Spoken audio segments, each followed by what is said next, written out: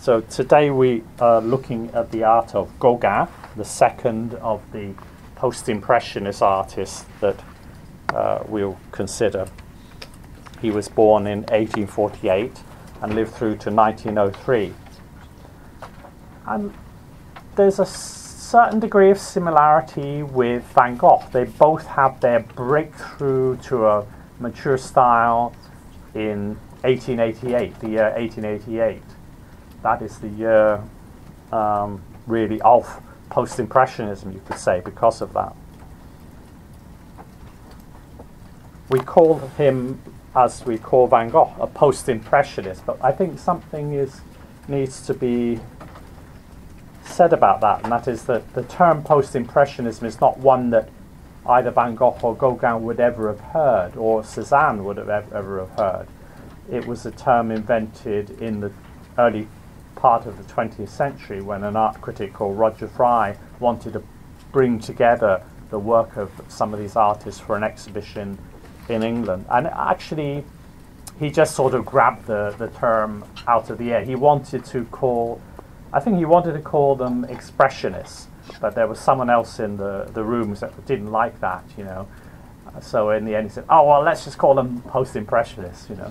So sometimes as art historians we place a lot of emphasis on these style labels, but actually for the artists they may be not important, and the style labels maybe not work very well to explain what is specific about that art. We mustn't expect them to be too explanatory.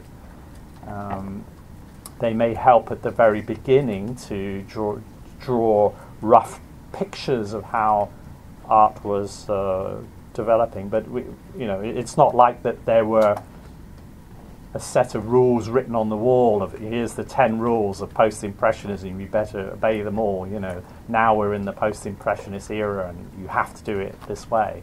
It's all about a retrospective terminology, or sometimes the terms are those which come from people who don't even like the art itself, like fauvism and cubism were kind of disparaging terms, really, but they've stuck in the literature of art. And abstract expressionism, well, some of those artists weren't abstract. Some, it's hard to describe them as expressionistic, but anyway, the term is still there. So a little wariness about terminology is a good thing. Colour. That's the most important thing, perhaps, for Gauguin, as it was for Van Gogh. They both explore colour in a non-naturalistic way, explore the full possibilities of colour. Maybe in Van Gogh's case it's more an expressionistic use of colour. Maybe in Gauguin's case it's more decorative or symbolic use of colour, you could say that. But colour is really important to them. Whereas Van Gogh is an artist who works from nature. You know, he still takes his easel out into the landscape. Gauguin works more from imagination. It's more symbolic or imaginative kind of art. He abstracts further, you could say, from reality. That's a big difference between the two of them. They share some stylistic interests. They both go through Impressionism somehow, come out the other side.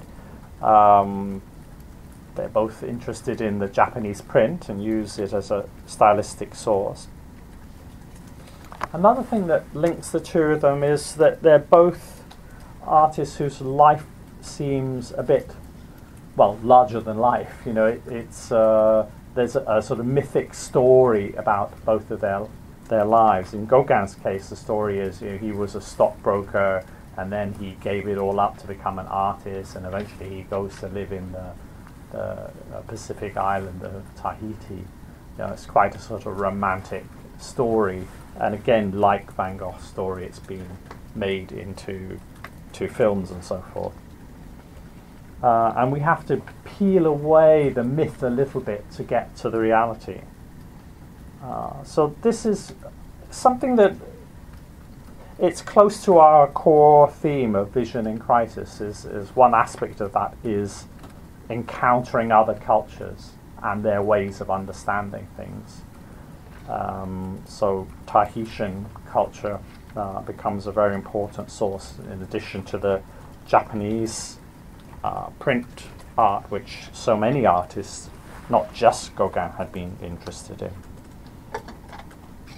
Learning that there are other ways of representing the world, other ways of seeing the world, that's a kind of major discovery with lots of consequences for art.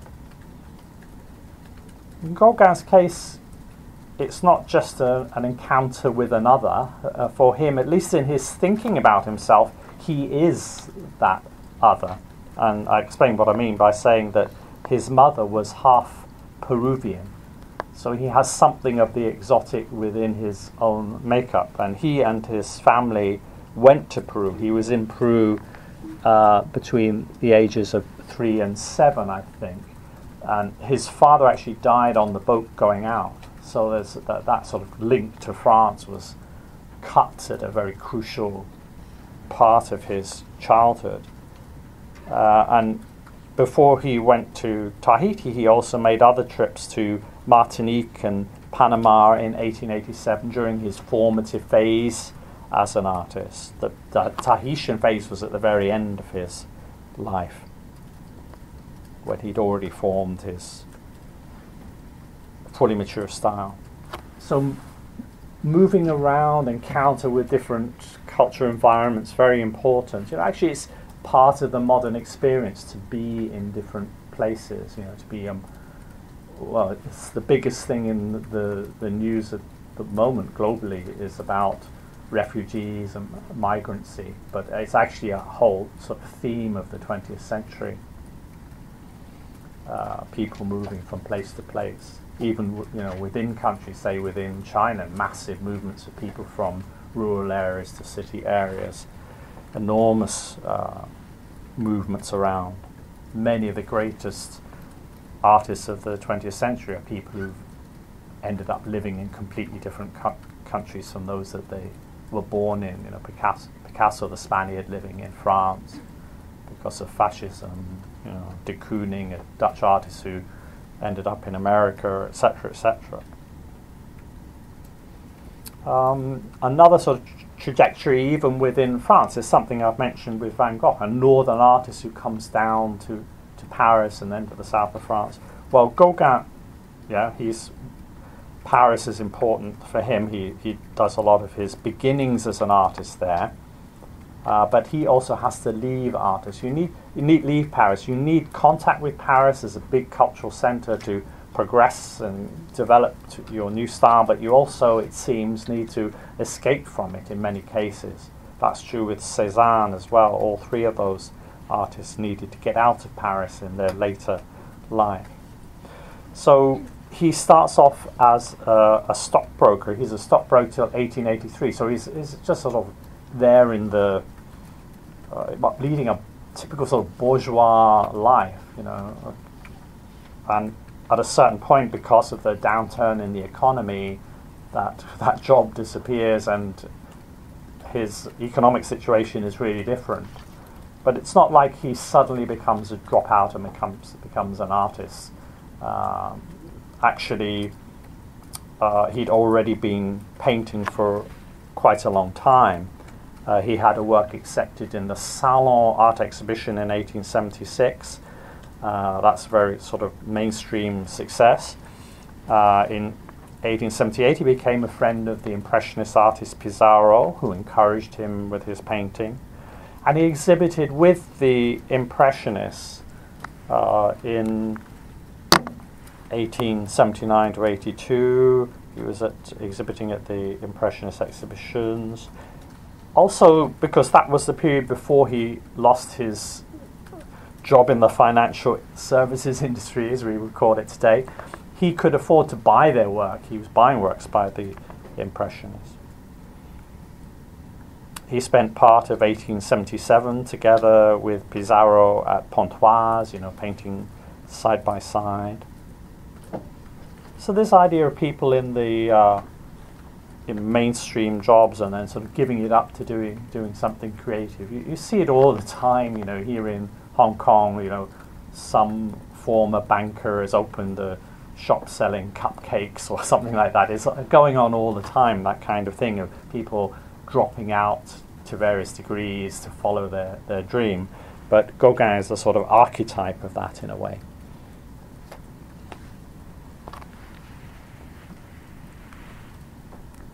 This is one work that was exhibited in an Impressionist exhibition.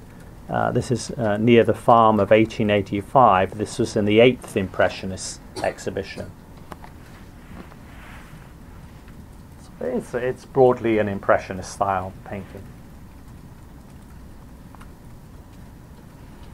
I'm going to talk quite a bit about the sources of his style. I often like to show some of an artist's early work because I think that is often overlooked, and it's often a great help to us to understand how an artist's style comes together.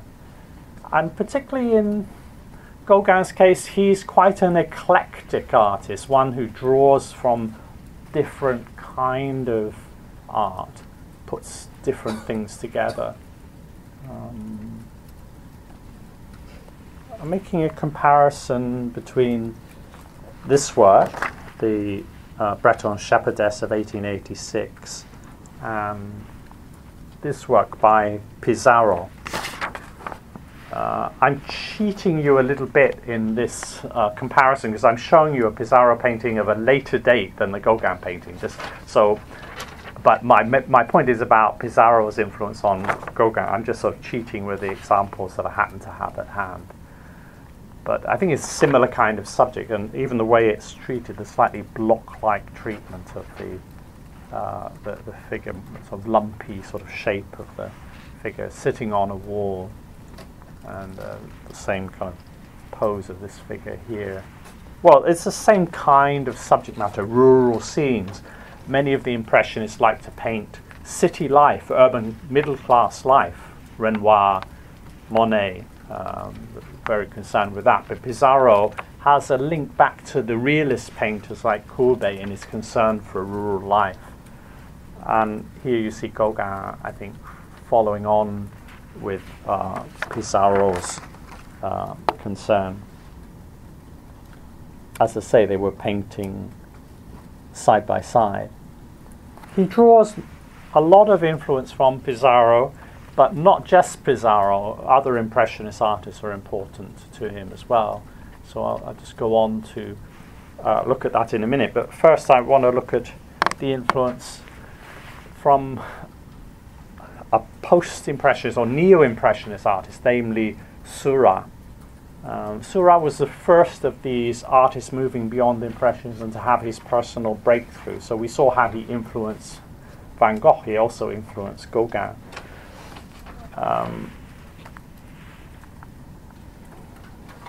Actually, I don't have a comparison slide here, but I did show you Seurat's work when we were looking at Van Gogh, so hopefully it's in your memory bank. His style was he found Impressionism too spontaneous. He wanted to sort of rationalize it. So he took the broken brushwork of Impressionism but turned it into almost sort of mechanical, regular stroke, partly influenced by new developments in color printing at that time. And Gauguin has taken that pointillist method of Seurat here in this painting. In fact, it turns out to be a dead end for him. He doesn't go down the route of Seurat. But the evidence of this image is that he is experimenting. He's not quite satisfied with Impressionism. He wants to move beyond it. So what we're looking at is the still life with horse's head of 1886.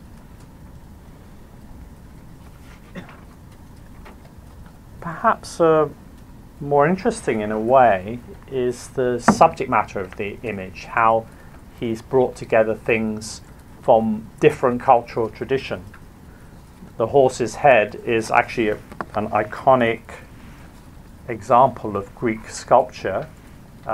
It belongs to one of the pediments of the Parthenon. great Greek temple on the Acropolis, and it lives now in London as part of the Elgin marbles in the British Museum. Gauguin was well aware of it, so he's copied that maybe from a cast or something like that. Often art students knew about classical art through casts made of the original sculptures. But he's juxtaposed that with something from a very different cultural tradition, things from Japan, fans and a sort of doll or puppet from Japan. So that's an unusual kind of clashing, deliberate sort of clashing of cultural traditions, East meets West and all that. There's not much Japanese influence on the style of the painting, it's just there in the subject matter, but at least it shows him as an artist who is concerned with breaking out a little bit of the Western tradition, not solely staying within the confines of the Western canon, the Western tradition. And this idea of putting Japanese art and Greek art side by side, it's possible he got this from the American artist Whistler, who moved to live in France and later in England. He gave a very famous lecture in 1885, so just before this time of this painting, called the 10 o'clock lecture. And in that lecture, towards the end of the lecture, he says, "The story of the beautiful is already complete, hewn in the marbles of the Parthenon," that's what this is, "and embroidered with the birds upon the fan of Hokusai at the foot of Fujiyama." Well, he's talking about Japanese fans. So anyway, he puts the image of the two together in his lecture, and possibly that's a source for Gauguin in choosing to put the two of them together in his painting. It's almost like a manifesto, in a way, a manifesto about cross-culture, meeting of cultures, or something like that in art. But something you often get with Gauguin is his ideas being ahead of his practice. You know, in terms of the style of the painting, there's nothing cross-cultural, but there in the content of the painting there is.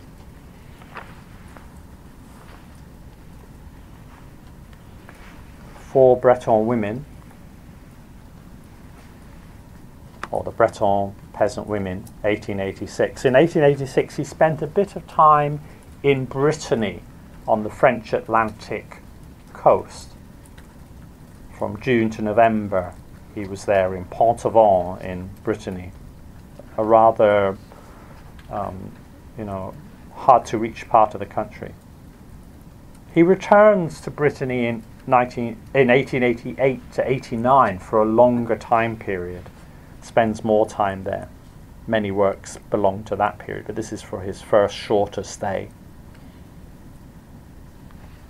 Still with this subject matter of rural life, which is there in Pizarro and there in in realist art.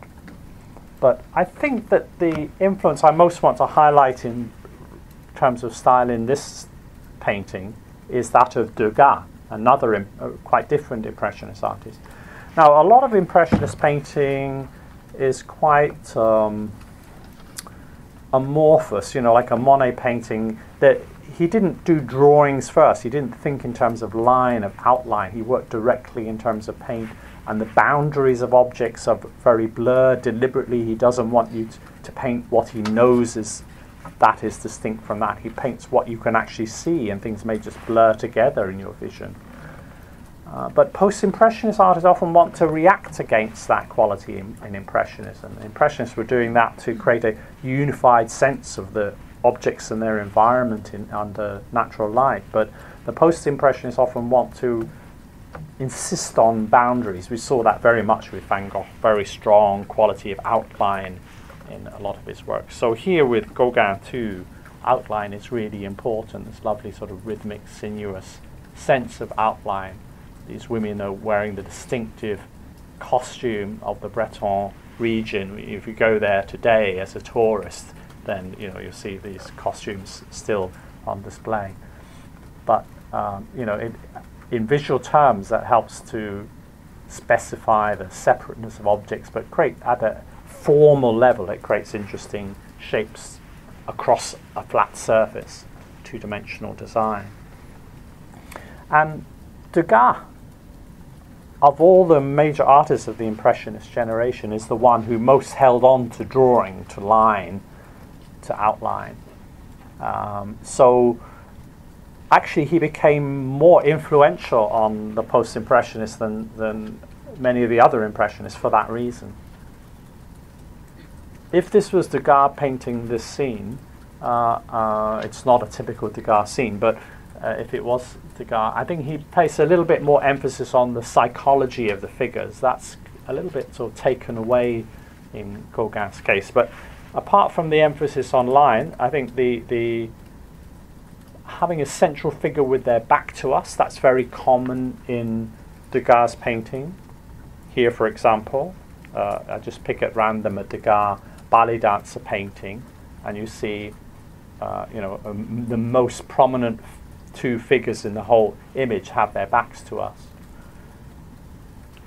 Very common. So Gauguin has taken that idea. Also, this detail here of the figure adjusting her shoe. That's like the sort of detail you'll often get in Gauguin paintings. Ballet dancer here scratching herself. In another ballet dancer painting, she may be adjusting her shoe and so forth. I don't know how persuaded you are about this. I mean, this is an influence. It's a little bit hard to prove 100%. There are some other Gauguin paintings where we can see in the background of a still life a detail of a corner of a Degas print, say. So there are other images that could give us some proper evidence that this is an influence from Degas. But I think that is definitely what's going on here. That's my argument anyway. But more simplified and flattened out than Degas ever would have done. Less psychology.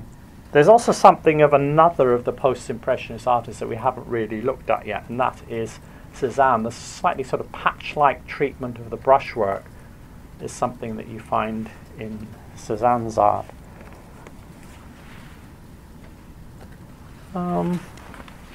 Something else I'd like to talk about, a different aspect altogether, is the subject matter of the painting. What is it a painting of? It's a painting of four women having a conversation. They're talking across a boundary wall of some kind. So it's a painting about conversation. Now the question would come up, well, what language are they talking in? And maybe most people would assume, oh, well, French, right? But actually, no, it's not likely that they would be using French. They would likely be using the Breton language, a language which Gauguin doesn't understand. We're going back to a time when France would have been much more linguistically divided than today. So I want to read this painting as being about Gauguin's sense of linguistic exclusion. You know, the fact that the figures are not looking at us, not engaging with us, they have their backs to us, helps to create that sense of outsiderness. So already maybe here's Gauguin making an image about being an outsider. Even within his own country he's an outsider. Give you a few facts to back up this kind of reading.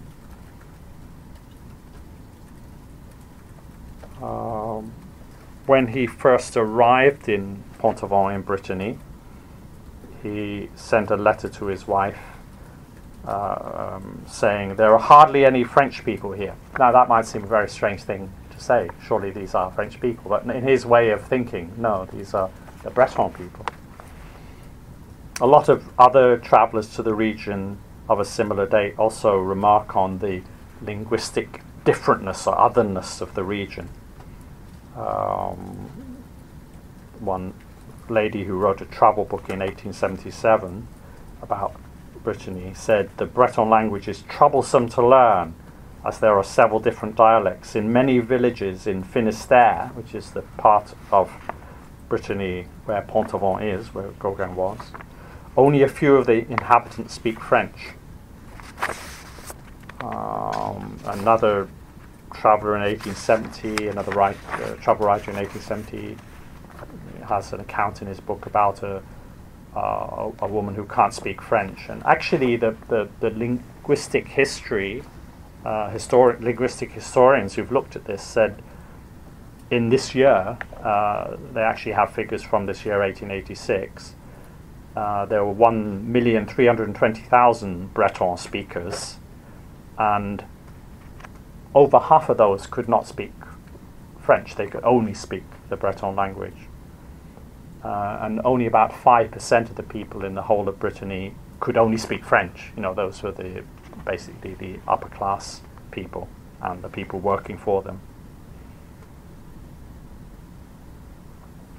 And in a place like Pont-Aven, it didn't even get a railway link till 1903, and it was 10 miles by road from the nearest harbour. So you can imagine it's quite cut off from other parts of the country. It's only really a little bit later, I suppose, at the time of the First World War, there's a certain kind of unification of the language, especially amongst the men, but not so much amongst the women. So behind those kind of statistics about language, there's a picture perhaps of a battle going on between the French state and the regions, between centralism and particularism. The French state around that time was working hard to promote linguistic uniformity. You know, for example, through the education system, there were some laws introduced in 1881 and 1882 called the Jules Ferry laws, to try to make education secular, compulsory. And the use of the Breton language was banned in classrooms, and teachers and students were fined if they were found to be caught speaking it. So yeah, it's interesting. It's a painting about language, I would say, at a time when language is a site of contestation. It's a little bit like something we could recognize from Hong Kong. You know, you can say there is some sort of contestation between Mandarin and Cantonese going on, or between simplified and full-form characters over the last few years. So I think we can identify with that kind of battle. And here's Gauguin coming in as an outsider, and I think in some sense he's trying to represent those issues and his own situation in relation to them. We and he are on the outside of something.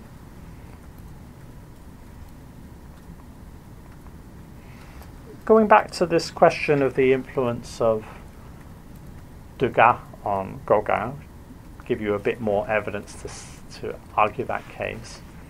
Here is Gauguin's the Schuffenecker family of 1889. I'm jumping forward in time, actually, to a point where Gauguin already has found his mature style, but I'm doing so in order to try and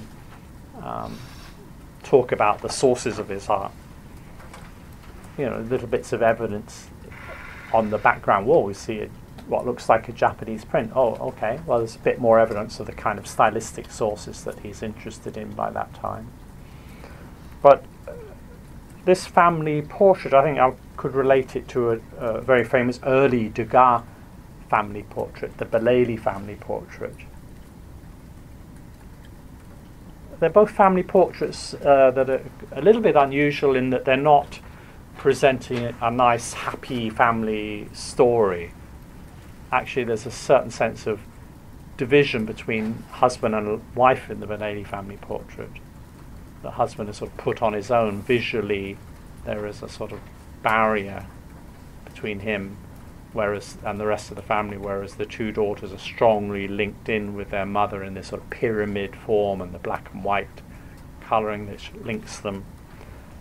And there's something similar to that going on in the Gauguin. The easel works to separate out Schufenecker from his wife and children, and again the three of them are linked together in a sort of pyramidal structure. So it's a family group portrait that shows something about emotional dynamics within a family setting. So I think to me this is evidence that Gauguin has been looking quite closely at the work of Degas. Schufenecker was an amateur painter and was quite instrumental, in fact, in trying to encourage Gauguin to pursue his own path as a painter, and he helped him financially at a certain point.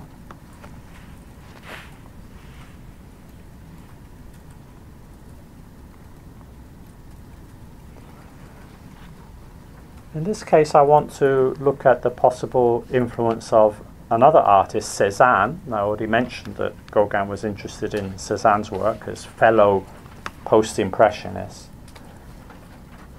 So there's some kind of interaction with Cézanne, and as we learnt last week, and as I'll say again a little bit later on, there's also an interaction with Van Gogh. So although these artists have quite individual styles, they are learning from each other. In a sense, art is a shared language. Even when an artist's work seems very individual, you can find probably there's been some kind of dialogue with other artists. You can't work in you can't invent your own language, because otherwise nobody else will be able to speak with you. So, Portrait of a Seated Woman from 1890.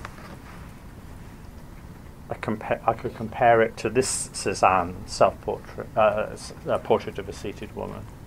So actually it's not the only one I can choose. I'm not saying it's specifically this work that he was inspired by, but there are several female portraits by Cézanne that have a similar quality. So this is a woman with a fan. Something about the almost mask-like simplification of the facial features, very reductive, breaking away from realism. Of course, in terms of the style too, this sort of knitted patchwork quality of the brushwork that you get in Cézanne, he sort of builds his painting up almost like a tapestry or something, where you can see the weave. That's something that Gauguin is taking.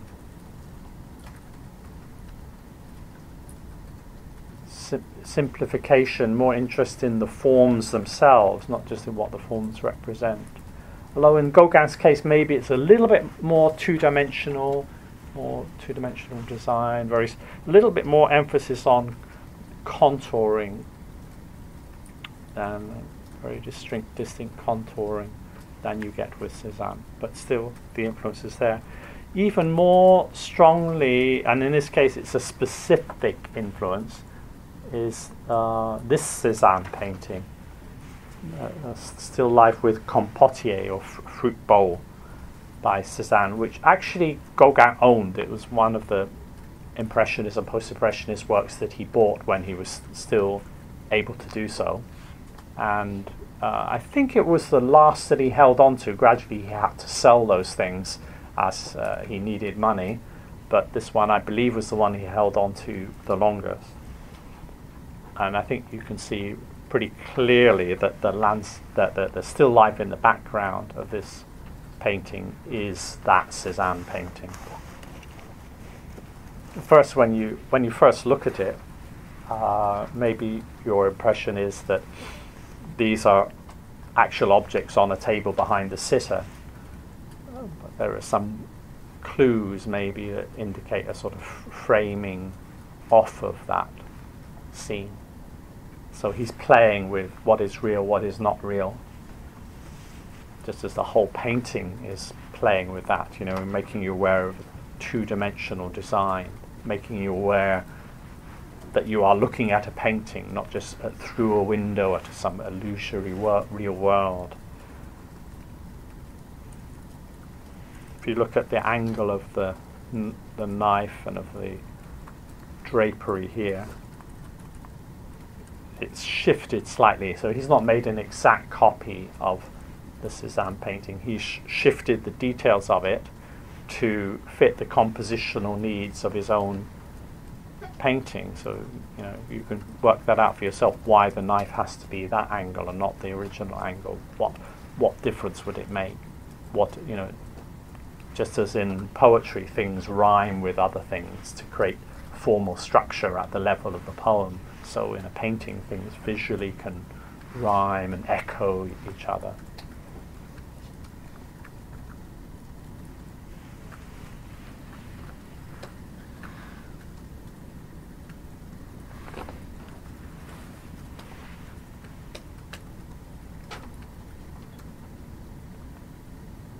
We'll come back to this painting when we talk about Cézanne in his own right. Okay, so that's the end of the bit where I'm talking about the different sources of Cézanne's art. Let's take our breaks a little bit earlier than we did last week, and then we'll come back to look at one of his important sort of breakthrough, early mature works, The Vision After the Sermon, or Jacob Wrestling with the Angel. So let's have a brief break here.